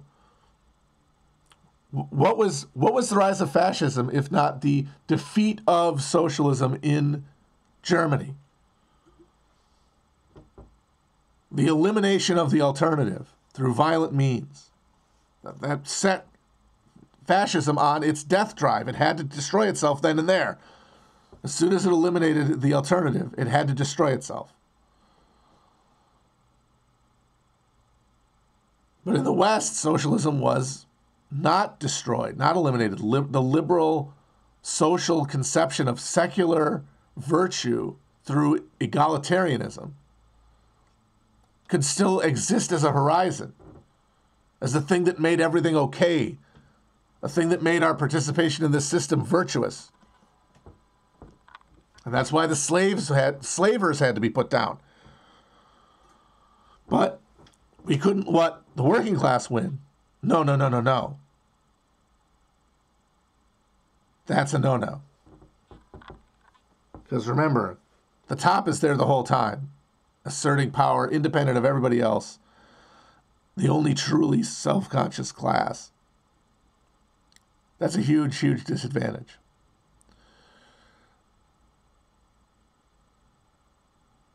And I would say after World War II, the death starts in then. But the thing is, we didn't see the results because we won the war, and that means we got the spoils. And we got to distribute the spoils. And we got to live off of the spoils.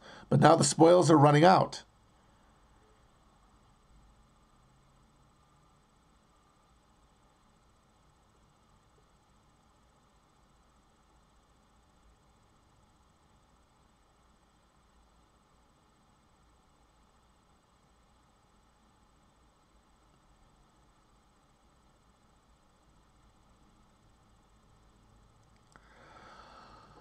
After World War II ended, after the reactionary segment of the Democratic Party took power with the removal of FDR and his replacement with Harry Truman,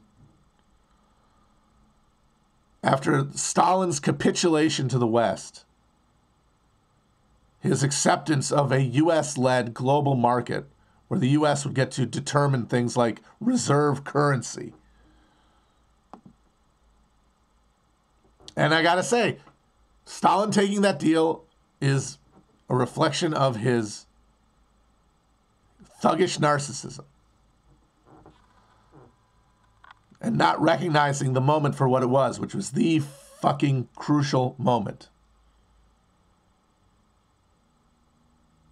If we gave the baton to the algorithm of profit driving Western liberalism and having synthesized, in the process of synthesizing, fascism and distributing it throughout the whole structure, then what the hell were you doing it for? That's why it's unfair to blame Khrushchev for shifting to a consumer-based economy and liberalizing. He had to.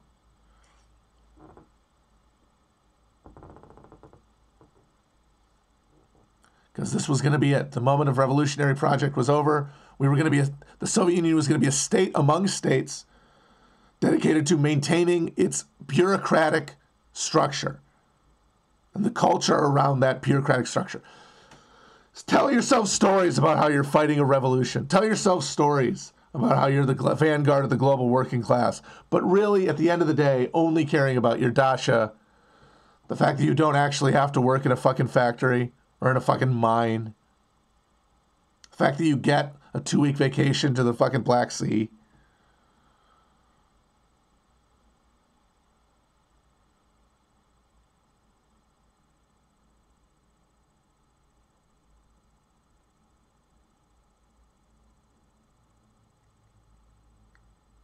It's an eventual bureaucratic coup. And the same thing happened in China, but later. Because China started off way farther back.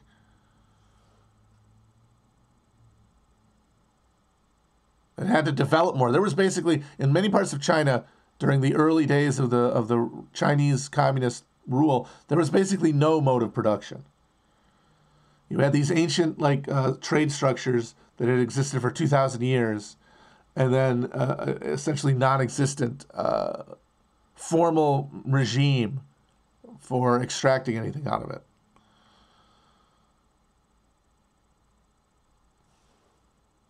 It took them much longer to develop that bureaucratic counterweight.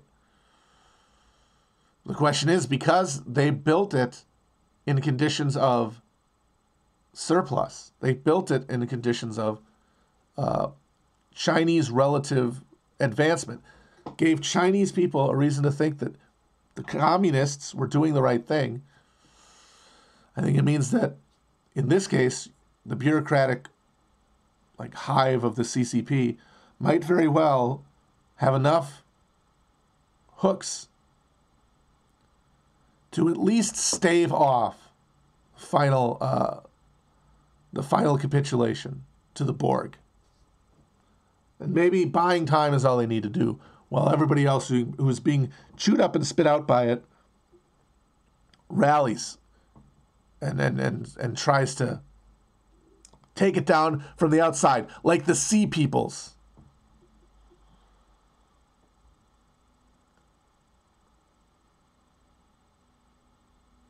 Think of us as the Sea Peoples. Or not us, that's very smug, but anybody who realistically could try to push this rotten edifice over from outside of it. And I don't think it's a coincidence that it's now theorized that the Sea Peoples, whose interaction with the late Bronze Age helped accelerate, at the very least, its collapse, caused by climate change that it couldn't accommodate, by the way,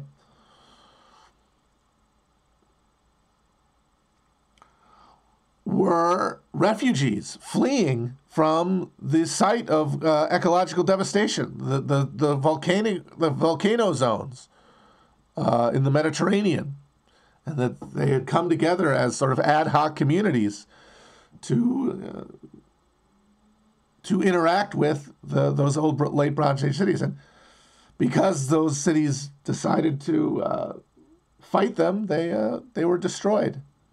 The nemesis was brought to the annihilation of the thing. And, you know, you can look at that as the apocalypse, but how do we know that how things got distributed in the aftermath of that weren't better in the short term, and the near term, and in the medium term? Just because we don't see the continuation of the ritualized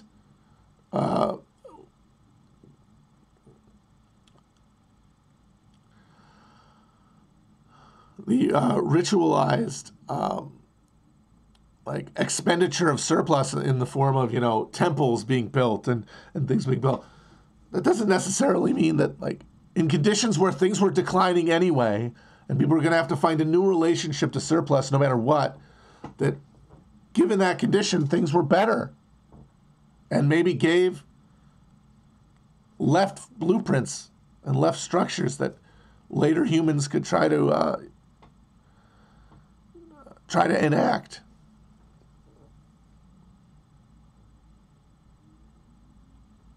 But yeah, the reason that we're all so neurotic and so depressed and so anxious is because we all recognize that we're not the protagonists really of this story. At the very least, we can watch from the sidelines and maybe participate on the margins. The center of gravity here is people outside of the comfort zone, where the distribution of pain in the social body is so disproportionately felt that legitimacy cannot be maintained at the political level.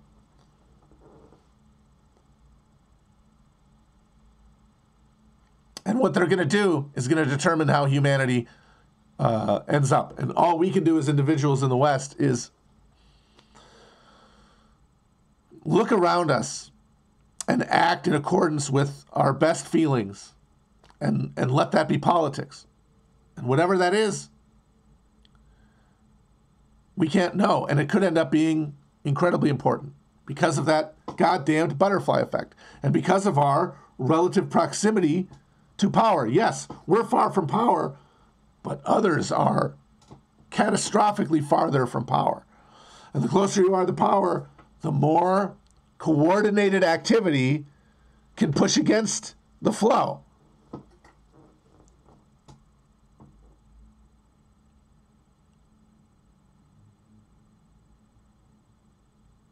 Okay. Ooh, this is a long one.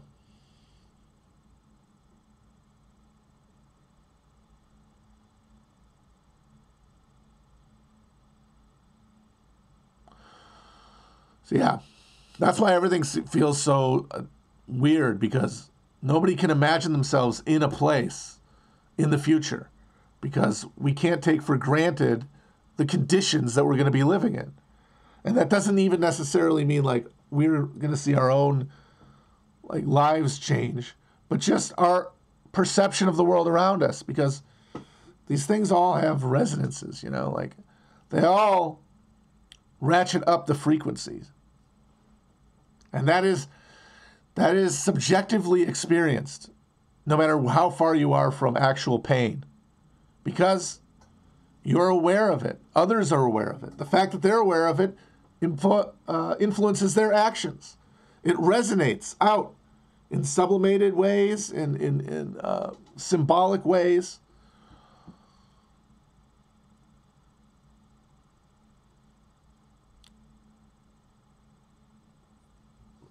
And all we can really do is wonder, like, well, will I feel like I'm being squashed? Or will I feel like I am in charge of my life? Because that's the only way that we can actually carry out virtuous ethical action, which we want to do, as I said.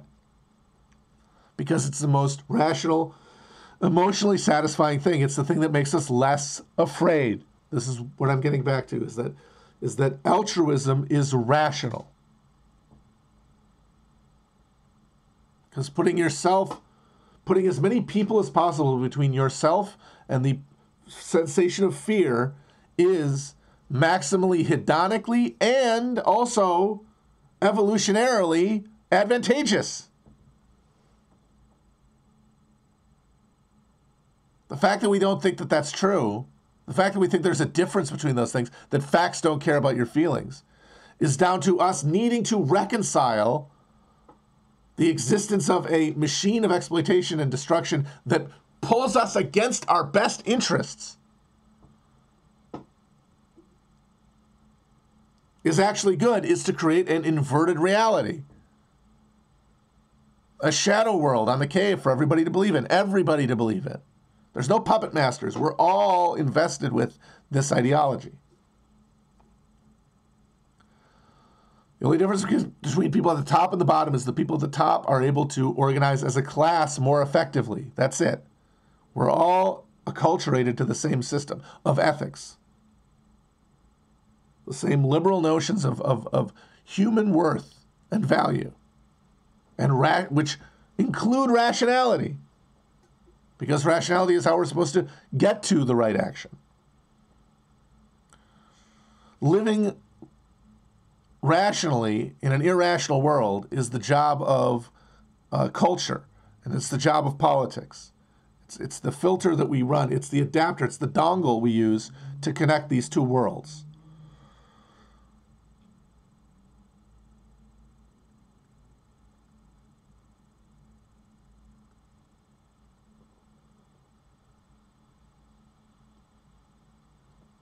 And the horizon of socialism is that you can assimilate the humanist vision of liberalism, and then take it another step back to a common project, a global project,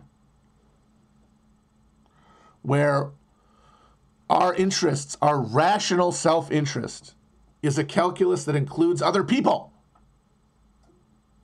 Because a rational self-interest is a bunch of different things. And it weights other people relative to ourselves. And so a person's rational self-interest is not determined by their relationship to other people objectively. It's their subjective relationship to the people in question.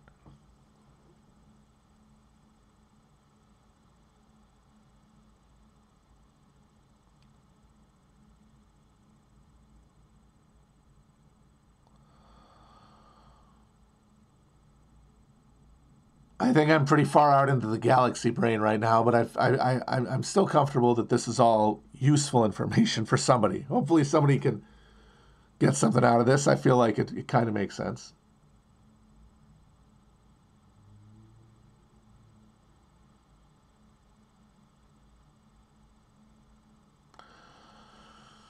So the dream is that you can assimilate those things to a social project that can effectively control the reins of power, that can control the inputs. And that means winning a war with capital over control of the technology of capital. And in the capital will be represented in battle by essentially its assimilated human nodes. And we're all in the middle between these things. We're being pulled in different directions. And only crisis will reveal to us through the imposition of necessity what our real values are. And I say that people whose values are all-encompassing or more encompassing than capitalism's have been can create together, as they have in places like Cuba, an alignment between a state project and a center of gravity of oppressed people within it. They can move the ship, push towards the distribution of pain equally through the system. That is, I think, that's the goal. Even if this whole thing collapses, there will still be people, and if not people, sentient fucking octopus who walk on land. And there will still be the detritus of civilization that these people, or whatever the hell, or octopus, are going to sift through to try to reconstitute social. It's going to keep happening as long as the world exists.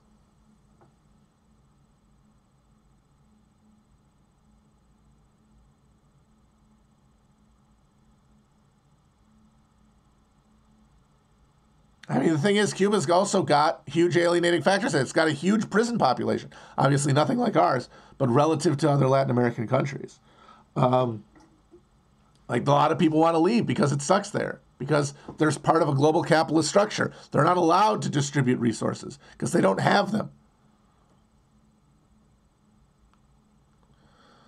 But there is a path for working Cubans to feel, now that not everybody feels that way, but there is a path.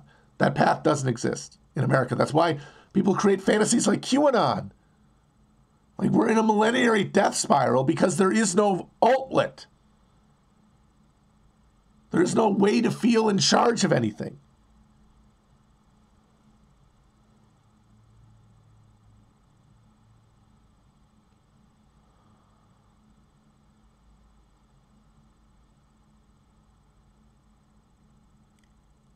And the fact that they were a oppressed colony.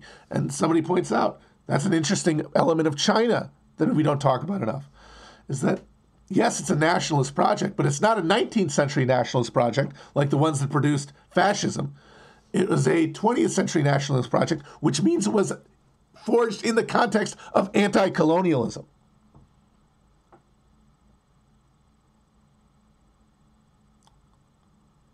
So it is, and it's got in its DNA anti-colonialism, whereas 19th century nationalism was imperial. It was a struggle for resources and control by self-conscious empires.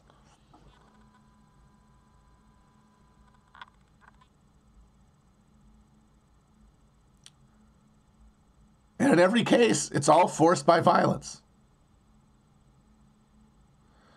German nationalism was teased into being, modern German nationalism was teased into being by Napoleon's invasion. All these Germans who were living in this rat trap of a Holy Roman Empire just got their shit pushed in by this fucking sawed-off Frenchman. Why? Because the French had a national concept that they were willing to fight for. And so the Germans said, we got to get one of those. The French got theirs because the ruling regime had lost the mandate of heaven by failing to distribute enough the pain efficiently. So it was overthrown by the active bourgeois, who then, of course, subscribed the nation because there was no international working class movement yet to take the burden of that project, to reproduce it socially. All you mostly had artisans. And artisans are middle-class subjects. They are they're the free peasant of the city, basically. And free peasants have a different class consciousness than working class people. And that's why you couldn't get communism out of the French Revolution. You got nationalism, which then was weaponized to kick the shit out of the rest of Europe, but then created new nationalisms there. But crucially, that defeat by Germany was not felt as a colonial violation. It was felt as great powers duking it out in Europe as they had been forever. China went from being the cradle of civilization, the longest tenured civilization on Earth, equal in majesty and exceeding in majesty anything in the West for centuries, for millennia, gets, in the blink of an eye, gets invaded and dominated by outside forces and exploited economically, and loses any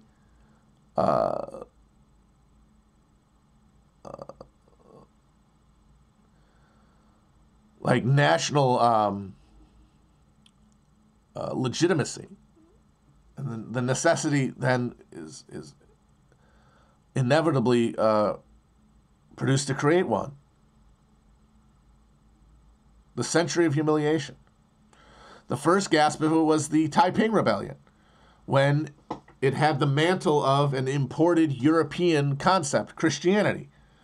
And it almost toppled the Ming, and you could almost say it should have. And that's actually a very interesting hinge point, is if the Qing dynasty was in fact overthrown by the Taipei Heavenly Kingdom, which came very close to happening.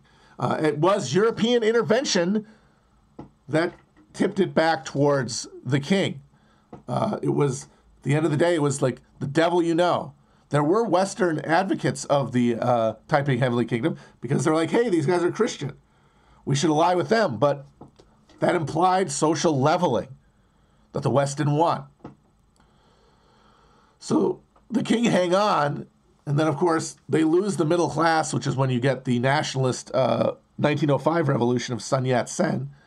But then, you know, in those conditions, that breaks apart almost immediately because you just don't have the structures to support this thing. Warlord era, then, of course, the Japanese invasion, another imperial outside interference.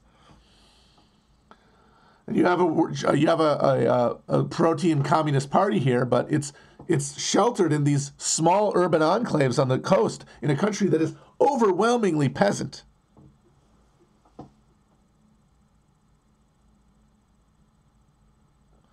And it's those same peasants, it's those same dispossessed Hakka peasantry, the working class of the countryside, basically, the proletarians of the countryside,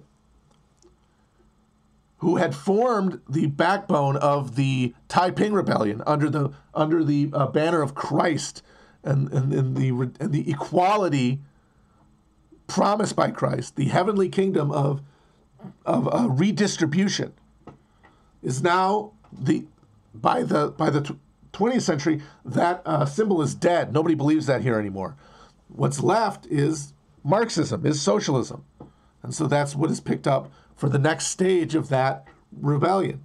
And this time it is successful, and it carries out the process of middle class, active middle class, not landed aristocrats, not the feudal order, the capitalized, either in the West capitalist, but in China bureaucratic, and in Russia bureaucratic, the people who sit in offices and make phone calls, the nodes of interaction that actually have like a human variable involved.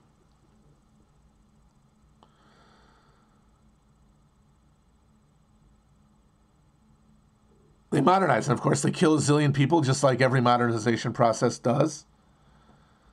And then Mao he saw what was coming. I don't think you can deny that. Sure, Mao wanted to keep power, but he also had a project in mind, and he saw it coming apart. And that's why he hit the fucking panic button for the Cultural Revolution, stir up the kids and just hope that they could do something, like break down these bureaucratic structures, these bourgeois value systems that had never been broken up before, these hierarchical relationships that had not been broken up. Have these febrile kids go in there and just go crazy, but you can't depend on students.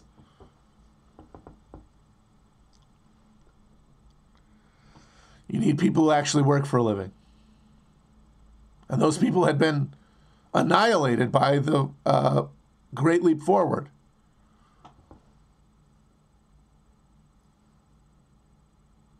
And then what emerged was this compromise with capitalism after the Maoist push towards communism within capitalism failed. Which you could just call a concession to reality. And that you got to give Deng credit for being the clearest eyed of any of the communist leaders for seeing what was coming. Gorbachev, of course, being a complete doofus. The guy who should have... See, the real...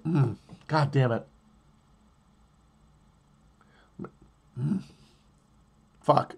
I might have to talk about this more on a different stream, but I kind of get the feeling like maybe there's one more hinge point after 1945 and like the consolidation of the Cold War where maybe things go significantly differently, is if Nixon and Brezhnev in the 70s had really been able to bring China into a global system and then negotiate everybody's movement towards a globalized corporate order, a holistic system of systems. I'm not saying that would be good or would be capitalism, or I mean that it would be socialism. But it could have met the challenges of climate change earlier and more effectively, which would basically just buy us more time.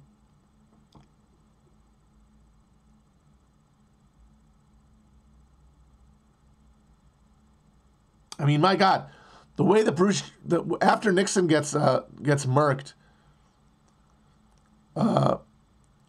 Brezhnev's entire approach to the obvious decline of the Soviet Union and of the world system was to just float by on high oil prices. Because the very thing that was telling them all that they needed to fucking change the structure of this system, to redistribute things, to make this less inefficient of a structure, to cut some of the fat,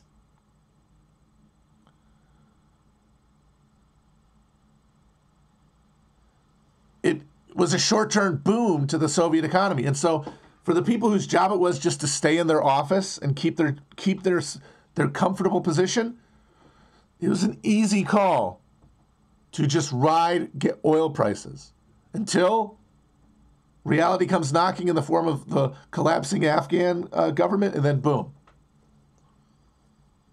The same flails of a dying empire that we're going through.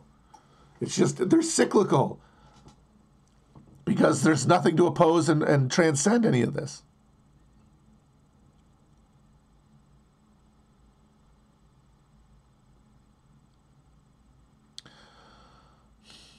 Yeah. I do wonder sometime about Nixon because he really was trying to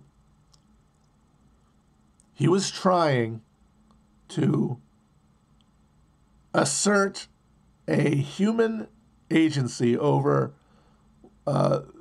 this thing that had everyone by that point recognized had defeated any alternatives to it.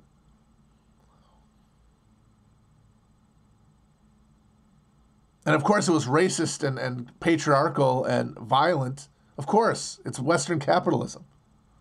He's not a communist.